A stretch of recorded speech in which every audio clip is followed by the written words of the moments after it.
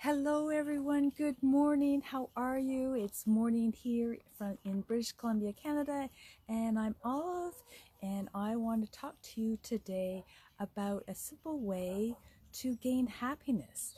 Do you have, stress in your life? Is your lifestyle conducive to happiness? Do you have some bad moments? And here's a really, really simple way just to find some happiness. So welcome. If you're joining me live, please say hello.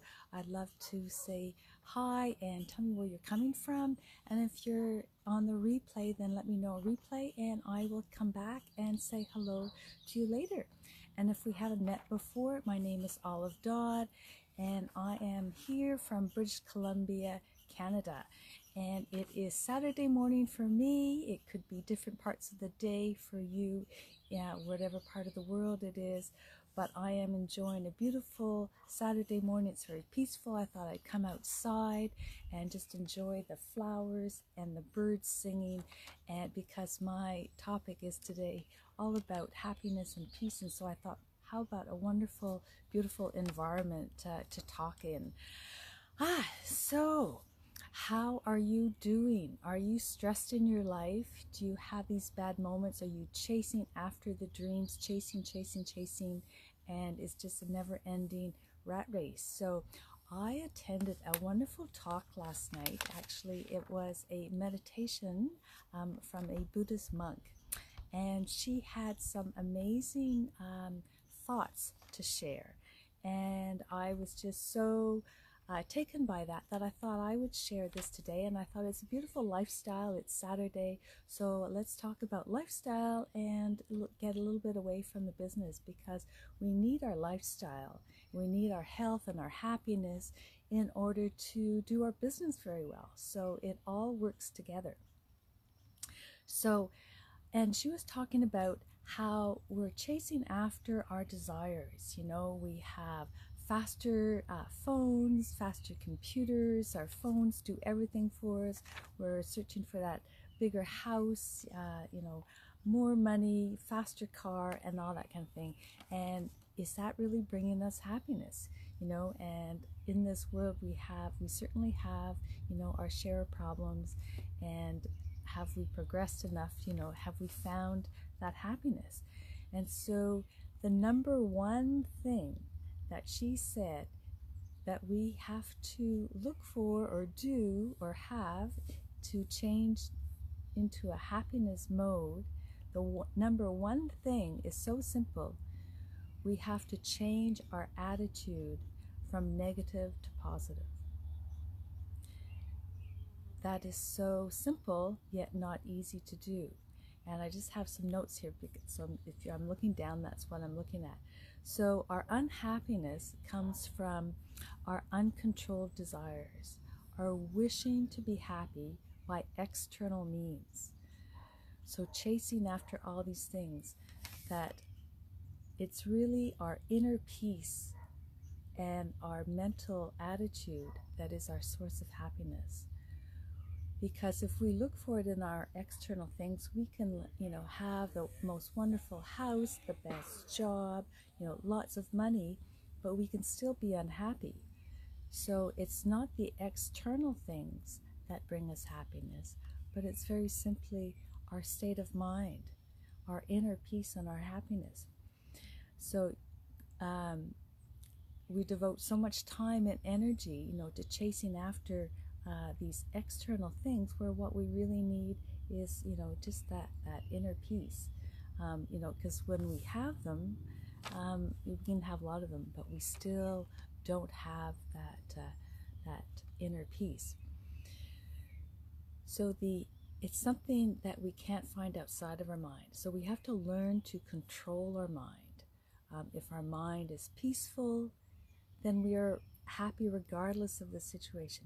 There's some people that you find, and they always have this big smile on their face, and it's just a delight. You can be in a traffic jam, or in a lineup in a store, and then there's that one person that's just shining happiness, and they're just taking life as it is. And so what's their secret?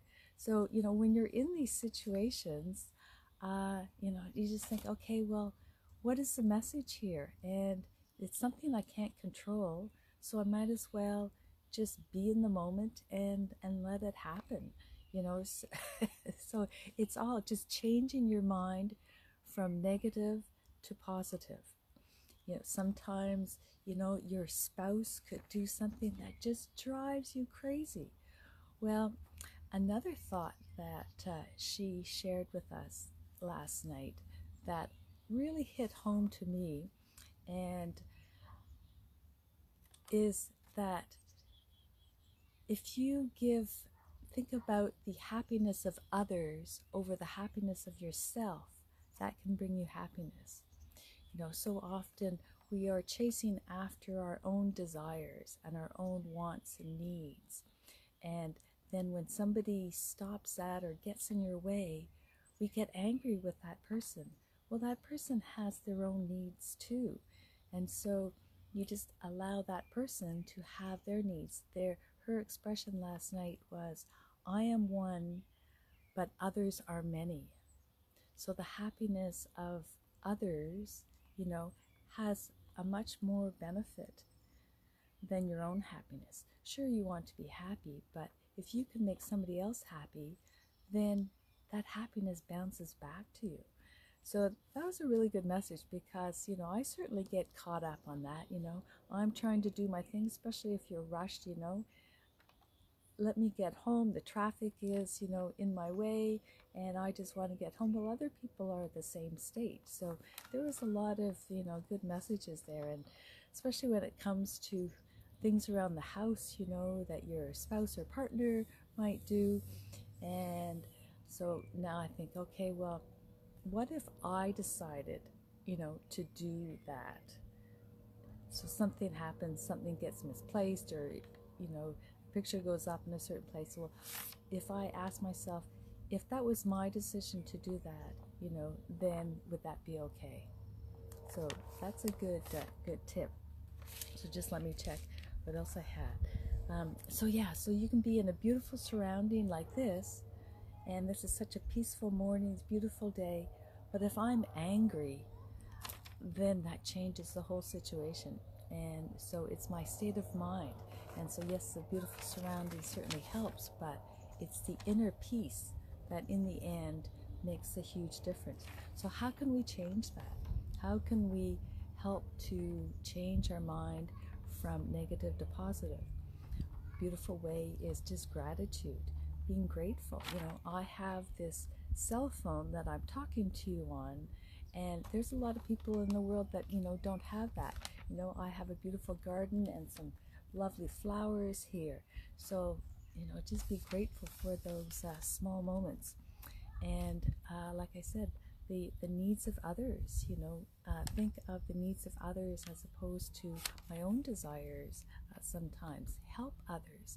Just by helping others, that makes me feel really, really good.